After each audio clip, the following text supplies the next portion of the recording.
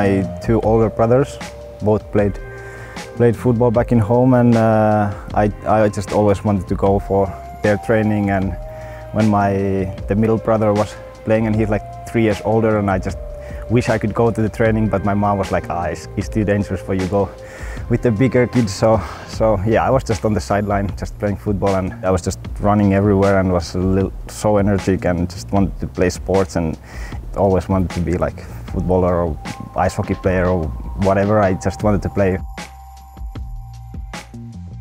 I think mine was a little bit like a roller coaster, kinda. It was always like my big dream to be professional, but at some point I had like some back injuries, and I wasn't like the top talent in my age. Didn't get to the youth national team games when they started, like under 15, 16, 17, and I get my first call up when I was like almost 19. So I think at that moment when I made my first like debut in the Finnish First League and made my youth national team caps, then I think like this can be something.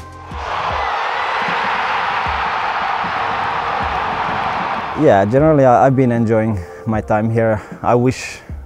I think everybody wished that the pandemic didn't happen, because I haven't seen that much about the city because everything's been closed, so I'm really looking forward for it. I was so lucky that I have my wife here, and our daughter was born in the summer before everything happened, so it's been amazing. Like, it's been my best 1.5 years for sure. It's just so cool to see how she grows up, and just be there for her and see all the funny things he's coming to. But I think my wife's been amazing. I can just tell good things about her. Being mom, he's the best. Yeah, I think we have a great team already, and I think we finished really well last year, but it wasn't enough, and I think we are still hungry.